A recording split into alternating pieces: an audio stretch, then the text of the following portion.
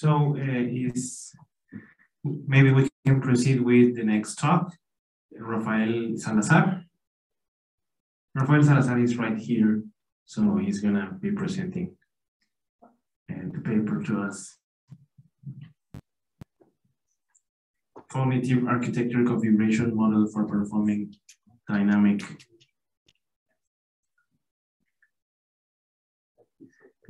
pervasive service composition.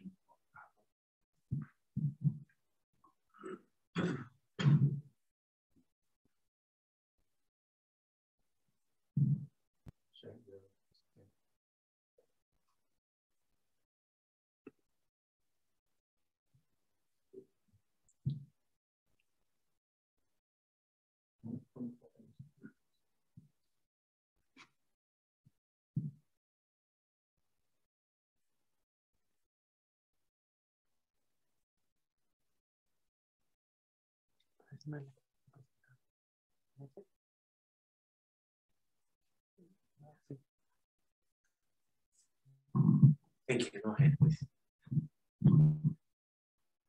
Okay. Good afternoon, everybody.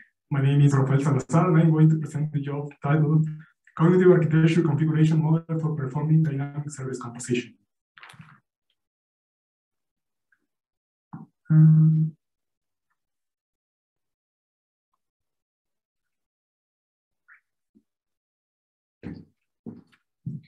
Okay, this is the outline of the presentation.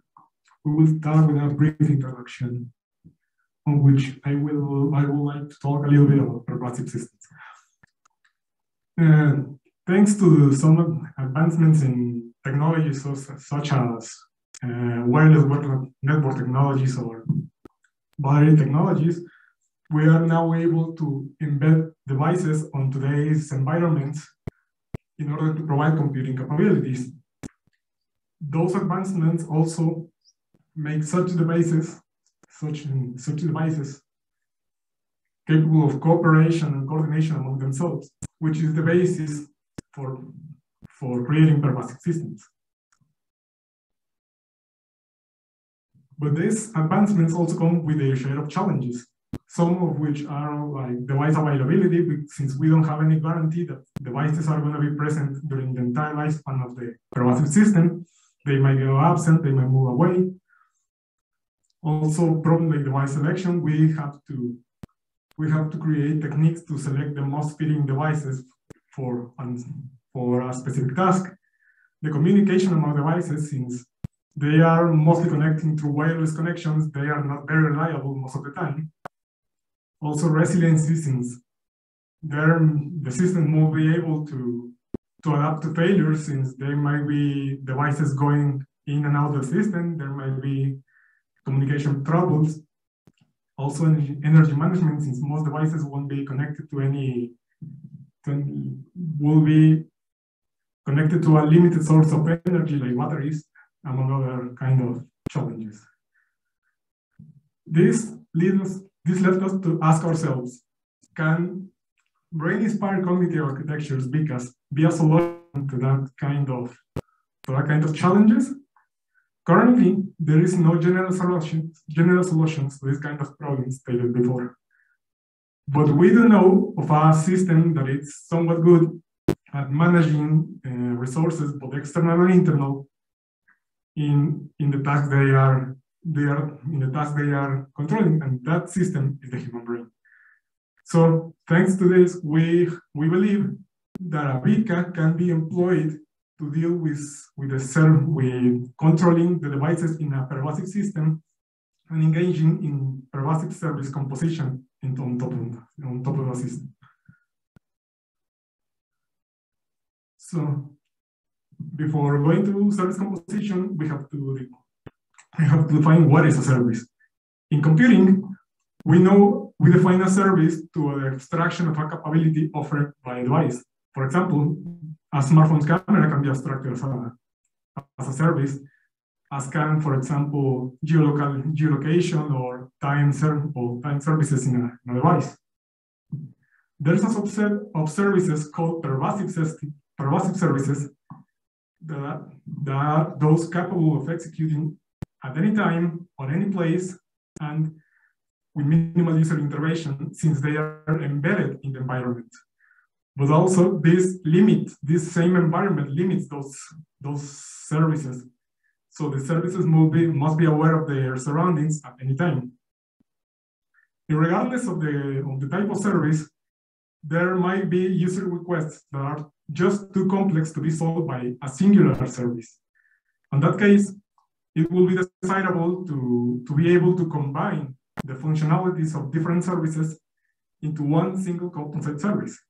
The process of combining many services, we combine the functionalities of many services into one single service, is known as service composition, which is the problem we are trying to attack.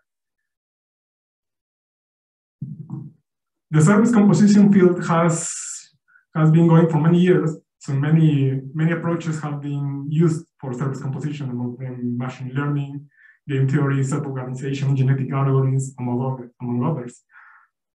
However, few of those approaches consider key issues such as, for example, the ability to adapt to a change of goals mid-composition, the capability to gain experience from past compositions to use on future compositions, or the need to have the services from the start from start to finish of the entire composition process, which might affect energy efficiency. We found only one work on all our literature review which employs a BICA approach, but it has issues with potential memory bottlenecks since there is no attentional filtering between the perception functions and memory, so it could saturate.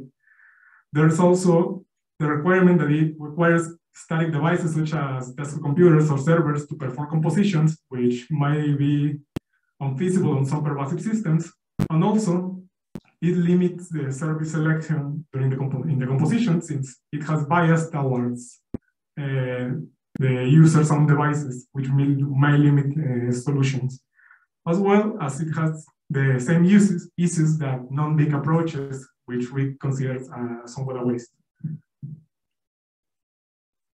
With this in mind, we propose to employ a BICA, the Quayolotl BICA, which is developed by our group at Simvestab. And some assumptions and hypotheses of this proposal is that the Quayolotl BICA models are based on neuroscientific evidence. It's also able to compute the context to create a picture of the system's current state. It has a composition solution stored in memory to employ as experience and it can also evaluate a plan's execution, evaluate by step, every step of the plan. And as a hypothesis, we have that a composition retrieved from experience will be faster and more reliable than starting a composition from scratch. And then the BICA can provide a composition of adaptability and resiliency to change of goals and resources during the composition process. The composition process is basically as follows. Those are the Quayolotl BICA's models. And the first step is that the sensory models, both internal and external, receive the inputs from the environment. They transmit it to the perception model where they are interpreted. And once they are interpreted, they are transmitted to both the memory models for storage and the motivation models to compute the current goal of the system. With both computed, it proceeds to transmitting to the decision-making model in order to query the planning model for past plans to solve that goal. Then the decision-making model decides among them to choose one, and then the planning model starts executing the plan with the monitoring model executing every step of the plan. For every step, the planning model transmits to the alert model which which modules are needed for that specific step. And then the alert module either inhibits or stimulates the cognitive modules according to the needs of every step. The set of needed modules and their connections among them, we call them a cognitive configuration. For this, we choose a particular case study about predatory crime detection. What is a predatory crime? A predatory crime is a crime that is deliberate and that takes advantage and take the victim's property, the same way of how a predator will take advantage over a prey. There have been instances of deployment of drones which help to deter criminals from committing crimes or help them or help police authorities to capture them. One of these has been actually here in Mexico, which we used to do. From this, we deliver additional assumptions. The first being that the environment is embedded with devices controlled by the Coilot beacon. And the second, that there are devices near every possible crime scene, so there are no blind spots or unreachable places. From this, we have that the system works in 3 phases, where the first phase is monitoring. In this phase, the system, as the name says, monitors the environment in search of ongoing or potential crimes. For this, it uses devices such as cameras, whose input will enter to the external sensory and then be interpreted in perception with the help of inputs from motivation. The input will be stored in memories, and we will check for associations to see if it matches with past scenarios of crimes or suspicious behavior. This information is transferred to the decision-making module to see if it's necessary to change phase or maintain monitoring, which might alter the plans. In case we maintain the monitoring phase, then we require the orientation module to guide the sensory devices and the motor module in case we need to do some movement, for example, moving cameras around. And this results in motor outputs. In case it detects a suspicious behavior, for us, suspicious behavior could be, for example, a person being fully close by another person, then we go to the third phase. In the third phase, the system has to send a drone to the place of interest, since we assume that the sole presence of the drone will deter the criminal. Here, we have to visually locate the place of interest. Once we locate it, we also maintain, we will have to look in case the crime is committed before we can reach the place, and that non-declarative memory helps. The information is sent to the decision-making module to decide if we maintain deterrence or change to the next phase. In case we are still in the deterrence phase, we have to orient the drone towards the goal, which will need the help of the orientation and motor modules to maintain a correct orientation towards the place. In case the employment of a firearm is detected, either in monitoring or deterrence phase, we switch to alarm phase, in which the goal is no longer trying to deter, but to alert nearby authorities about the crime. In this case, the system has to visually locate any device that it can employ to draw attention towards the scene. With the help of cameras, we have to look for association to see what kind of devices we can employ for that task. Then decision making, we have to decide which one to employ. Then we query for plans, and the plan is executed by the motor module by activating the device. This is mainly the 3 cases of functioning of the system. And during the development, we run with some issues that we have for discussion. The first one being superhuman capabilities. We know that we humans are limited, sensorily limited, but some of those boundaries are not present in pervasive systems. For example, there can be infrared cameras present in the environment, and we know that we as humans cannot see infrared vision.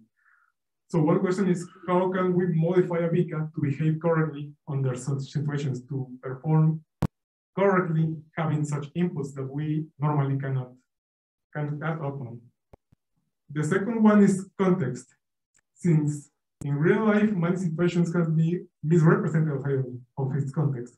For example, if we see two children playing with toy guns in the street, we may be able to deduce that they are playing war, for example. But can a beacon do the same? Can a beacon reach the same conclusion? We don't know. And it's something we have to work for employing this kind of systems in this situation. Also, context is very important for pervasive systems, since any change in the environment, it can be critical for its functioning. Also, model granularity, since we load, in this work, we load, stimulate, or inhibit modules whole, but not individual submodules. For example, we load the entire motor module, but we only employ, let's call it voluntary movement. But we know there's reflex movement, routine movement, etc. And still, we load the modules whole. So there's room to improve regarding that. And last but not least, ethical reasoning, because we assume that there is just one situation happening at a time, at any moment, for the study case sake. But that's not the case most of the time in real life. So if we have many situations happening at the same time, and I can only attend one or a couple, how can the system decide which ones are more important to attend?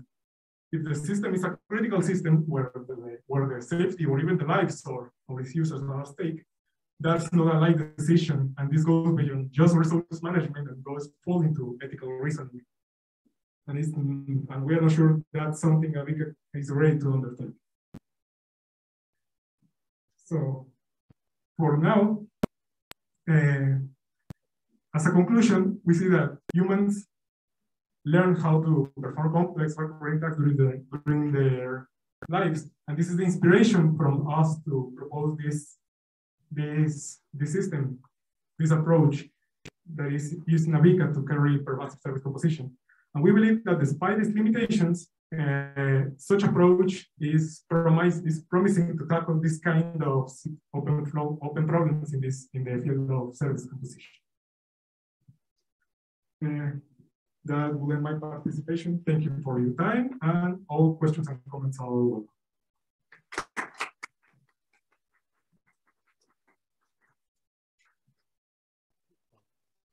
Questions? Yes, please. Our guest of honor.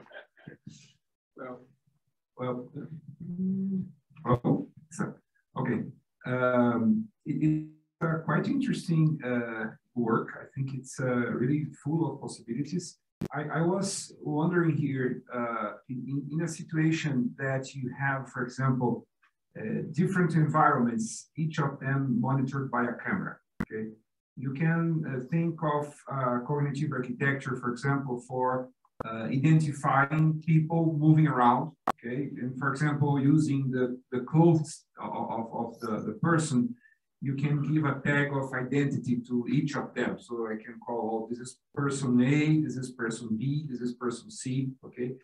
But when this person moves to a second environment and a second camera is making the recognition of who else is passing through, how can you make the conciliation that, okay, person A in one of the environments is equivalent to person D in the other environment? Because you can have, for example, different color calibration for the cameras, and then there must be a problem in knowing that the same person that appeared in one of the environments is the same one on the second environment. So how can you think about making this conciliation such that you can actually track wherever this person is moving around from different environments?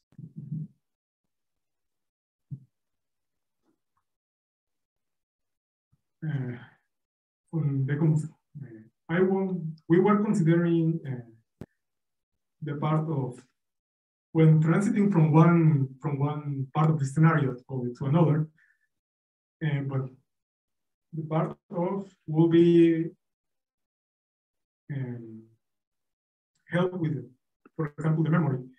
In memory, we have stored different episodes, different scenarios, different parts of, let's call it, well, scenarios. When we show a person as part of it, and then maybe transitions or movements. And I think it can be expanded to show not only as part, let's say, of one field of vision, but multiple fields of vision.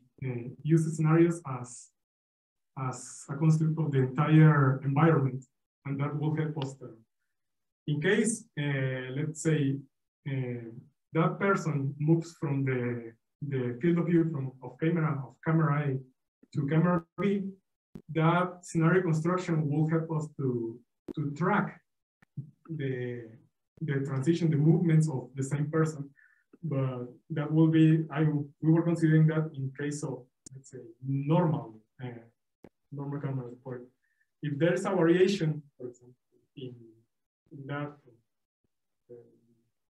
close to that coloring, for example, that would be a little bit tricky because it will require not only to track the movement, but to make a recognition, an association that despite the changes of color, for example, it is the same person.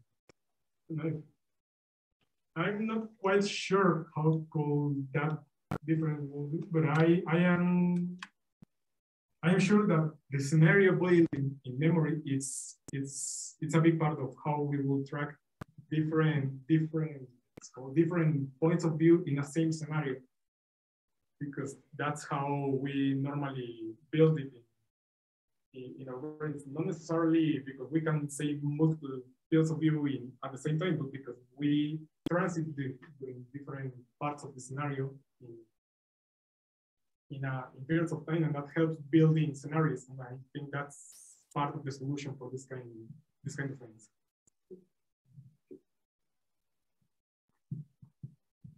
Is there any other question in the audience or in the Zoom room? No? Well, we're gonna proceed with the next talk.